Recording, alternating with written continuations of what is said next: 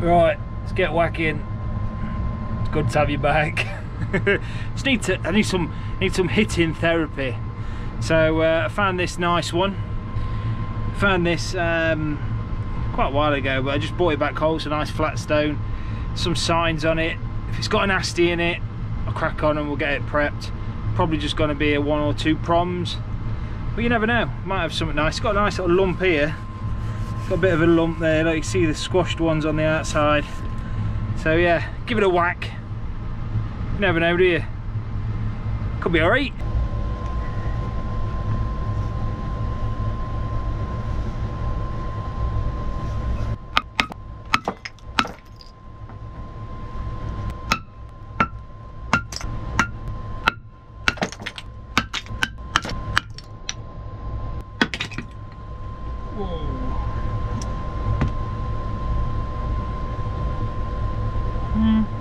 I think it possibly could be. So like, right, with that one I've just whacked, you could see there was a blown ammonite on the back, and to be honest, like, I was quite surprised there was that amount of, maybe it's me, quite surprised that there's, you know, that amount. I thought it'd be a lot less than that, but you can sort of see you've got the ammonite here on the back, which is blown, which is like, means it's not preserved. But looking here, when I was whacking this down, I weren't expecting that to be anything at all. I weren't expecting that to be, you know, I thought it was just going to be a moshed bit of an ammonite, but it's quite, you know, it's looking like it's not taken that much off, which is a bit of a shame, because if I'd have known that, obviously you don't know before you get into them, if I'd have known that, I'd have kept it whole and just prepped down so I had it sat in a nice bowl. But you live and learn. So what I'm going to do is stick that bit back on and prep down, and let's see if it's actually there on that side, and then I can sort the matrix out as a, you know. But it's just a shame, because it was a big nice, I could have turned it into a big nice dish bowl, but probably me really being a bit of an idiot, but I'll know for next time to check first. And that's the thing, always learning, you know. Bit of a shame, but like there, look, you can sort of see on this one, you can sort of see it's gone, just totally, there's nothing there, but it's quite a fat ammonite, so there might, you know, potential. We'll pen down, we'll see, we'll check, we'll crack on with it, get the headphones on, get the tunes going. Do I go and get a gin? I'll go and get a gin. Oh, went for tea, bottled it on the old gin. Just want to keep my head. Don't want to get too drunk tonight. Well, don't want to get drunk at all, so that's why I'm on the tea. But anyway, sorry to disappoint. So back to this bad boy. I whacked some super glue in it, really thin super glue. So really thin super glue, works like a capillary action, goes all the way down the crack. Give it a spray of this bad boy, make sure you've got plenty of ventilation, because the fumes coming off it, they burn your eyes, but they're not very nice at all. So what I'm going to do is, I've marked on where that ammonite roughly is, and I'm just going to work down to it. I have done one of these before. I've got it at the Heritage Centre, and I think I've shown it on one of my videos. It was one that was quite smashed, someone had smashed up on the beach, but I thought, you know what, that might actually prep from the other side. So it might be one where, you know, there's no calcite in it, because there's no chambers for the calcite to grow. So I'm just hoping to try and keep as much shell on it as possible. So hopefully it'll just be like a nice brown asti, hopefully, if it works out. I should have just prepped it down. Look, I've been a schoolboy really. I didn't keep the nodule, should have just prepped it down, but it looked too gone. But looking at it from a side split like that, yeah, looks like they might have potential to actually, you know, to look nice, to actually be something. So yeah, we'll crack this on time lapse. I'll get my tunes on. I'll drink my tea first. Don't want no bits in it again.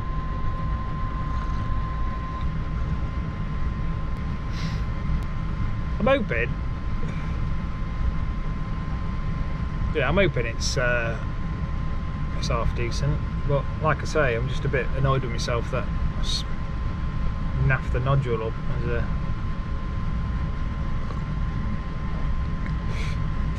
Right, I'm going to drink my tea and then I'm going to crack on with it.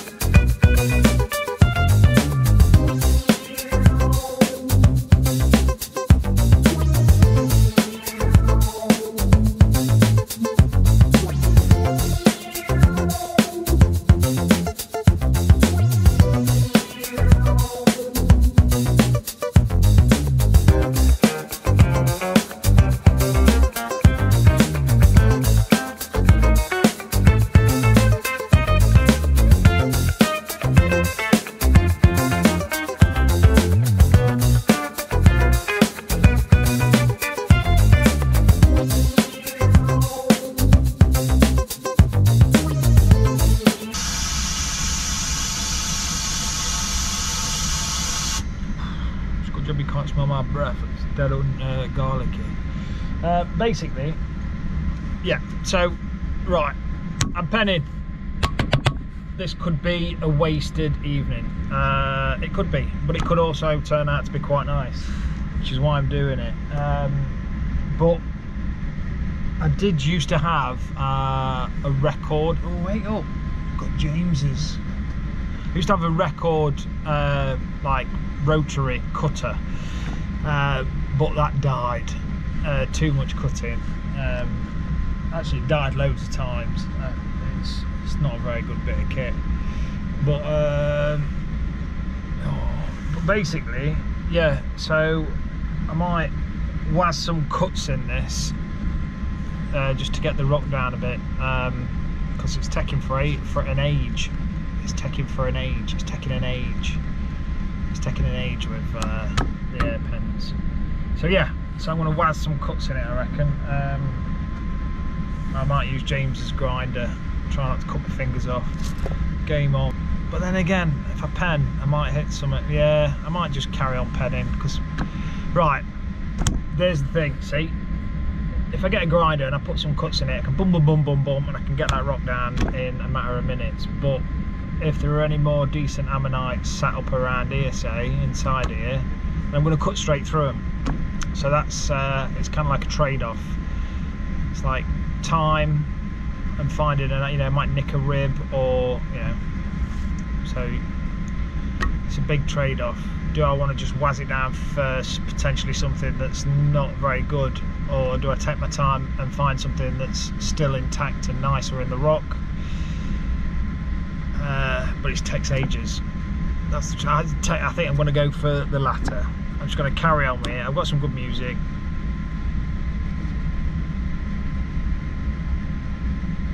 Got that.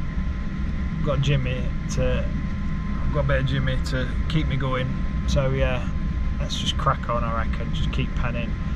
I want to find the first few of them ribs. I should have dug a channel down first before I stuck it, but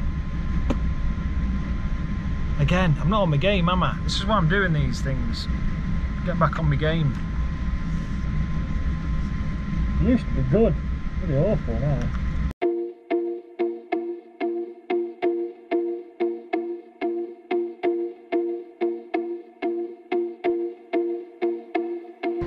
Right, so I did think to myself, I was sat there and I was just thought, I've got hammers and chisels, so basically what I've done is I've got a few whacks with a hammer and chisel just to get away some of that thing. But I found here, look, there's 2 little ribs. Boom, 2 little ribs. But where they are, I think it's another ammonite sat on top of this bad one. So hopefully those 2 ribs, I'm going to chase them in now and just check. But I reckon that might be another ammonite, and if it is, it looks like it's quite a decent size one with the spacing of the ribs. So hopefully I'll have a really, really nice ammonite sat on a potentially not very nice ammonite. And what I might do, if it is, then I'll jigsaw this back together, I think, so it sits in a nice bowl. All depends. Might do. That'd be a big job. Bit of jigsaw in it. Look at that, and all got blooming leaky roof there. Look, culprit. But yeah, hopefully. Do you know what I mean? So yeah, I'm going to chase those in now and give them a check. See if it is another arm. I think it is, looking at the way it's going.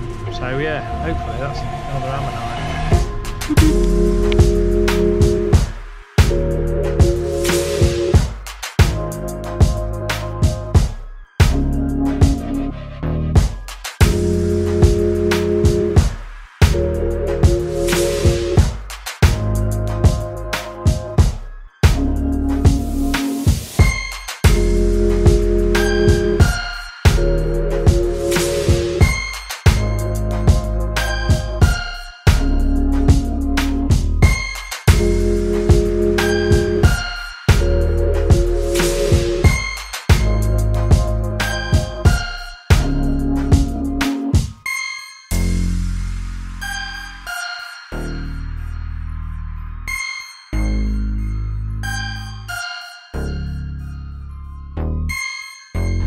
Right, I reckon I'm going to call it night.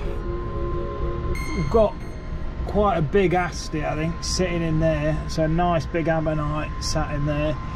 And it's, you know, it should be hopefully sat on another one. You know, should be 2, you know, it should be sat on that one that's blown on the other side. So hopefully it should be a nice crystal calcite ammonite sat on a brown shelled one. So yeah, it's nice. See, if I'd have got me grinder and grind that down to get, you know, and then I'd have tapped it, I'd have been crying because I'd have just cut through a beautiful. So yeah, slow and steady wins the day. So yeah, that is good practice because that's quite a small, well, small, a lot smaller than the one that's in that block. So that's quite, you know, it might be 4 or 5 inches. If it's bigger, I'd be quite impressed. Quite impressed with 5 inches. But yeah, no, you know, it's going to be a good sort of get me into it for when I get the pen on that bad boy. But it's hard going. Yeah, the flat stone, it's really sticky as well. So what you have to do is you have to basically trace like the shell, like just tickle it. So when you get to the shell that's in the chambered section, you know, you're going to want to pop that off anyway. So you can really sort of, yeah, if the shell's quite thick there, you're going to want to pop that off, and then underneath you've got that beautiful calcite.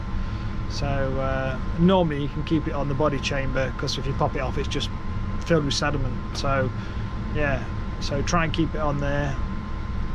I might have to give it an air braid and a slight little bit of a sand, wet and dry, just to smooth it off a bit. But yeah, I'm happy.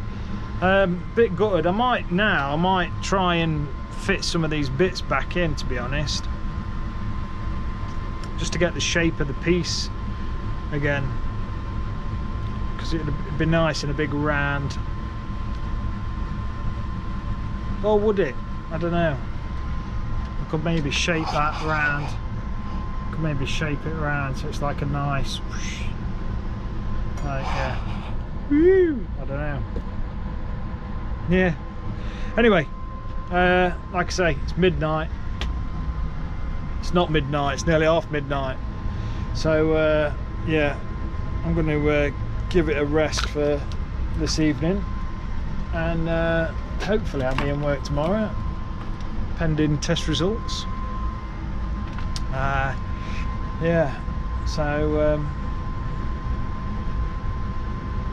yeah, it's half midnight, so I'm going to go in. I'm tired, but yeah, take that off, shut this off.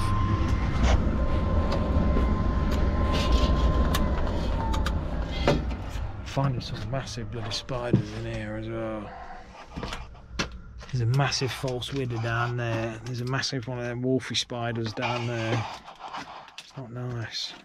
Get some, but then again, they keep all bugs down, don't they? I reckon that false widder would eat a rat.